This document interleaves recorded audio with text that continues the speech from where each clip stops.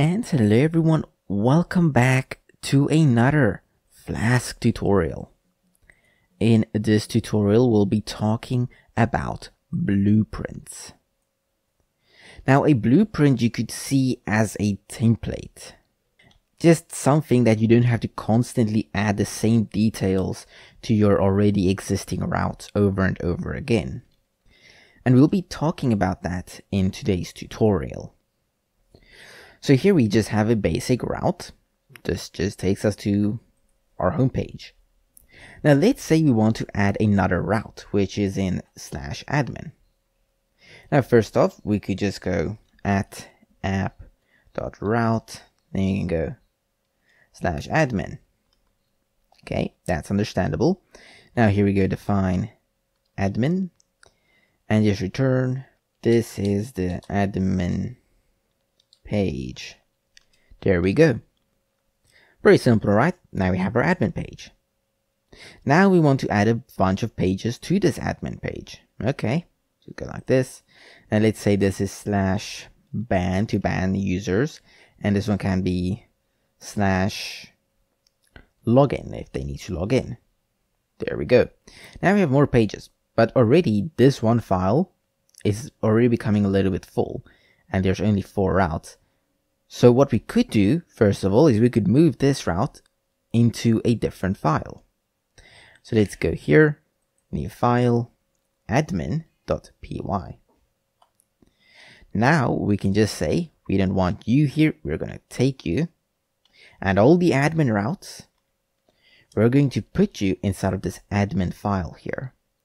But now, every time that we want to go here and create a new route, we have to go like this. And we have to make sure we have this admin here first. And then we have to change what's after it. We can change that as well. And we can do it with blueprints.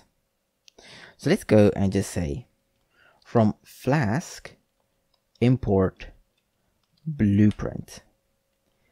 And you can just say admin page is equal to a blueprint admin. So this will be the name of the blueprint. And just underscore name. And in our static folder, because sometimes you want a specific route to always go and use a specific folder. In this case, we can just say static, because we just want to use the general static route. And if you want to change the template folder, so where the templates are found, you can change it here as well. In this case, we can just say templates. Now, instead of saying app.route, we can say admin page.route. And now instead of saying /admin/ban /admin/login, we can remove this /admin by just doing this. And now it's like normal routes. However, it does have this /admin here at the front. And of course you will have to give these different names. I'm just going to give it random names. It doesn't really matter that much. Now what we can do is we can bring this to our app.py. And we can just say app.register blueprint admin page. And we can just say from admin import admin underscore page. And we can just say URL prefix is equal to /admin. This means all of the URLs that exist inside of here, inside of admin page, they will have /admin before. So /admin like this, /admin. It's just we don't have to specify that. We just say here, all of them that uses this admin page will have /admin before. And just like that, we have cleaned up our code a lot and made it much easier to make specific routes do specific things.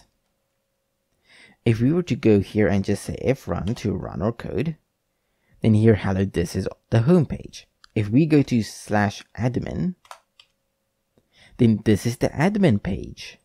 If we go to admin/delete, this does not exist. However, if we go to admin ban, this does exist.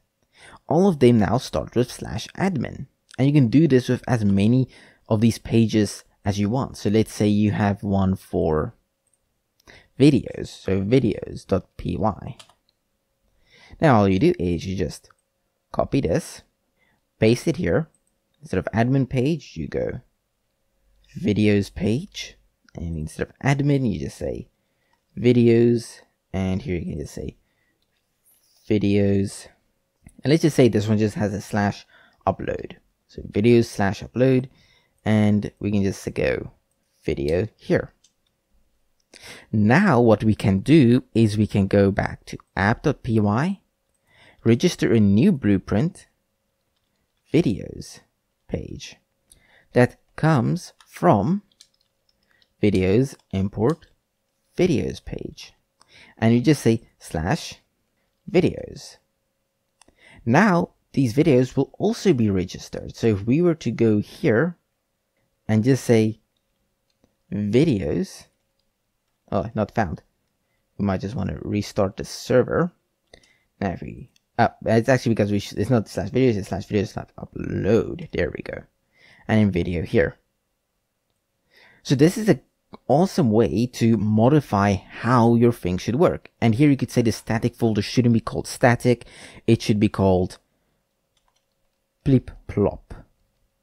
And the templates folder should be called videos templates. As easy as that. And now all of the routes that falls underneath this will have these values assigned to it. So the static folders will be called plip-plop, and the template folder will be video templates instead of just templates. This is just a very basic overview of blueprints. In our project, we will actually be working a bit more with it. Thank you all for watching. I hope you all enjoyed, and I will see you all again in the next Flask tutorial.